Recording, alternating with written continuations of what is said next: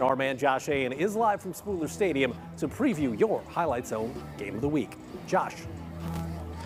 Well, Glenn, you take a look at last week's match between New Haven and Leo. No disrespect to that game, but we're hoping tonight's game at Spooler Stadium will prove to be the Highlight Zone Game of the year. I mean, you got two Fort Wayne heavyweights, Snider and Carroll, set to clash in less than an hour. Joining me to preview your Highlight Zone Game of the Week is Kurt Tippmann, Snider's head football coach. And Coach, you take a look at tonight's matchup. A game of this magnitude, how do you go about approaching that throughout the week of practice? Well, I think the emphasis is always on the key things to any victory, and that's being good up front in the trenches on the offensive defensive line. Can't turn the ball over.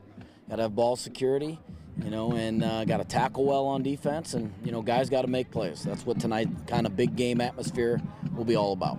You mentioned some of those big keys. Taking a look at Carroll tonight, especially on offense, such a strong side of the ball.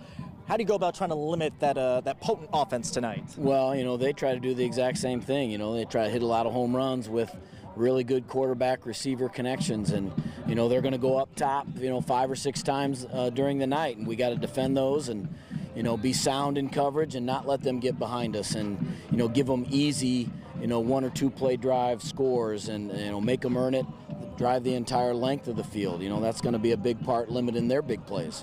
Other side of the ball, Coach, you mentioned that line of scrimmage. What else needs to happen for your offense to have some success against Carroll's defense? Well, they do a lot of things on defense. Bring a lot of guys, bring a lot of pressures, and our O-line's got to identify it, and then got to get hats on their hats and open holes for number 1 and number 2, and they'll make things happen, but we got to block their guys. Coach Tippmann, really appreciate the time. Best of luck tonight.